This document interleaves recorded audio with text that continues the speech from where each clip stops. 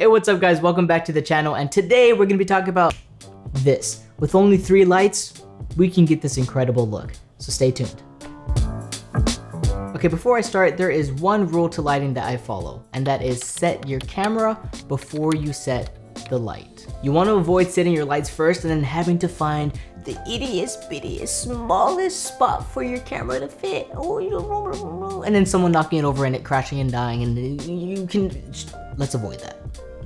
Let's not do that. Overall, just set the camera first, then we'll work on the lighting. Now that that's out of the way, let's talk about actually lighting your scene. The first thing you want to remember is light your subject first. If there were a second rule, don't be fooled, there's not a second rule, but if there were to be a second rule, it would be light your subject, talent, actor, actress first, and then light your background.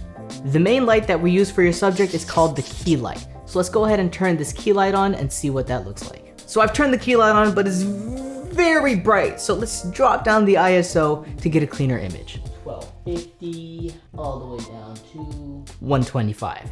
That already looks like a cleaner image.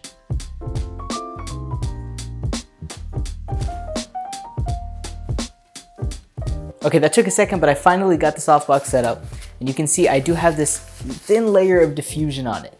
This light is very, very bright, and when you just have the light, it is too harsh on your face. So we're gonna add this thin layer of diffusion to make it nice and soft and creamy around your face. Before we move on, you also want to turn off your room lights. They're not very flattering, just get rid of them. If you have these lights lighting you, you don't need the room lights at all. But if you only have one light set up, this would be it. You would have one bright light, a nice diffusion to get that soft lighting across your face, and you're done, you're set.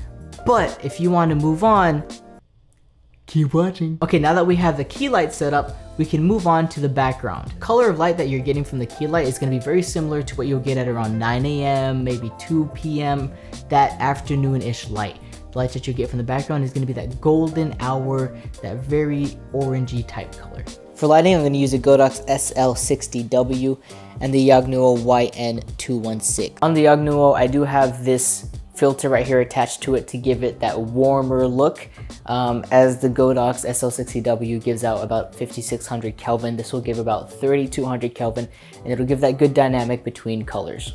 Okay, great, we have a light in the background. It's nice and warm. It's not too intrusive, not too bright. We dimmed it just enough to where it looks great. And we have a nice soft light coming here. It's very bright and illuminating my face. So I feel like we can add one more light. The color in the background is orange, and orange and teal are contrasty colors. It'll give a very nice, a very clean look. So let's turn on the teal light that I've got right here. Look at that. That looks incredible. You have contrasty colors right here. You have a nice light coming this way. It's a very good dynamic. The next form of lighting that I have is going to be these LEDs that I've got hooked up on the back of my computer. If you don't have LEDs like I do right here, you can use a second Yagnuo light. These guys come in a kit, and you can just shine that same light with a blue filter, which they do have, actually. Where is it? Haha! They do have a blue filter that you can also throw on top, and you can just shine it across this wall here. And that's it for your one light setup and the 2 others that you have in the, we don't count those lights, okay? Those don't count as lights. You can literally take your flash and just throw it on the wall.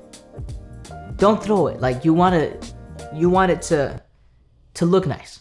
You don't want a hole in your wall, okay?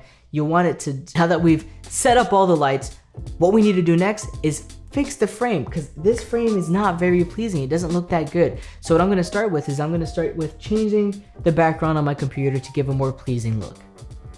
Okay, we filled the frame up with a couple things, and I think it looks really nice now. The last thing that we need to do is make the set look presentable. We don't want these cups in here. We don't want any of this trash looking, you don't want people to know who you really are. You want to be fake in front of the camera. You want to look like you're a well-presented guy who makes his bed in the morning. Yeah, so let's clean this up. And we're done. All you really needed to do was set up a nice key light, a couple backlights, clean up your frame, and boom, your video is instantly more professional. If you enjoyed this video, go ahead and like it, leave a comment on what you would like to see in the future, and if you didn't enjoy the video, give it a thumbs down, tell me that it sucked, tell me that I'll never make it in life. This is why I stopped YouTube in the first place. But that's it. I'll catch y'all later. Bye. And like try to squeeze your camera into the smallest smallest part in the frame. I mean, you don't want to set your camera